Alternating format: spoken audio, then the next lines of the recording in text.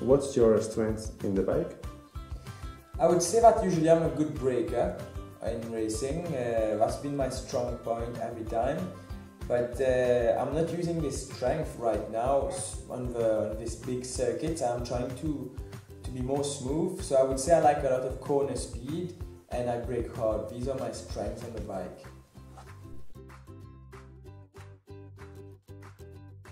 I prefer to race on an ideal temperature of about 25 degrees, sun, nice dry track.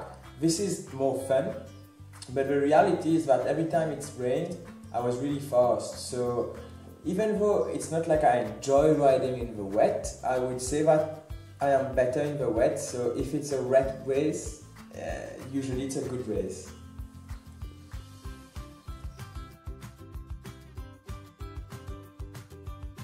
Do you like Montmello circuit? Montmello is a great circuit.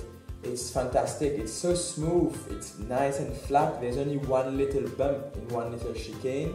Apart from that, it's just smooth.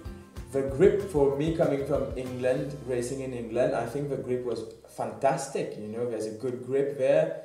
And the track is a MotoGP track. It's a legendary track, so it's an honor to be riding a track like this, and I really hope to ride it some more.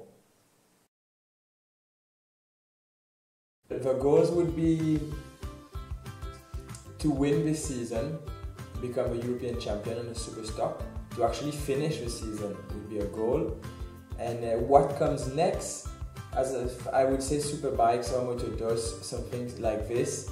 The goals would be to win as many championships as possible, but also I would like to make what I do, make a change in Mauritius and hopefully bring more riders out there. So how long I'm going to do it for, I don't know. The main goal is to develop the motorsport in Mauritius by doing what I do and achieving some success in racing to help promote the growth of motorsport in Mauritius.